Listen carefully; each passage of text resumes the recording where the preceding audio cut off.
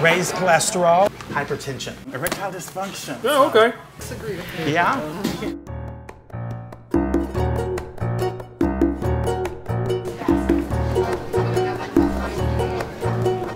Hi, how are you today?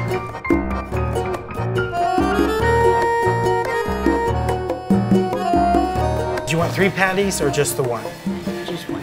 Just one, okay. You know, because Americans eat 3 times more meat than anywhere else in the world, so I just want to check and make sure. I'll take one. You're going to go 3? Sure. And with that, did you want to look at our defibrillator menu? Nope.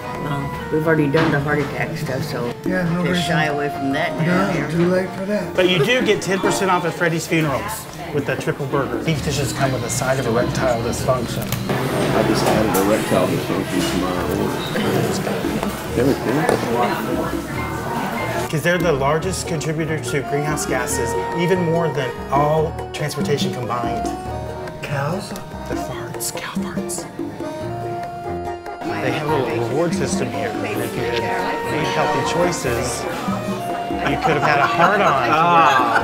A heart-on your shirt that you can show everybody. Look at that heart-on. Is that fantastic? But I'm have to take that back from you. Are you sure he's good? Because if you want him to order a plant-based meal, you might have better options come up for you. Look at him over there. Look at that. The guy with the big heart on his shirt. Look at that. Look at that. That's amazing, right? He's the plant-powered man. Nothing but plant-based foods. Raising livestock is the biggest contributor to mass wildlife extinction in the world. If you replace just even one meat meal a day with a plant-based product over a year, you save up to 200,000 gallons of water. Can you believe that? That's crazy wild. Just one meal a day makes a huge difference.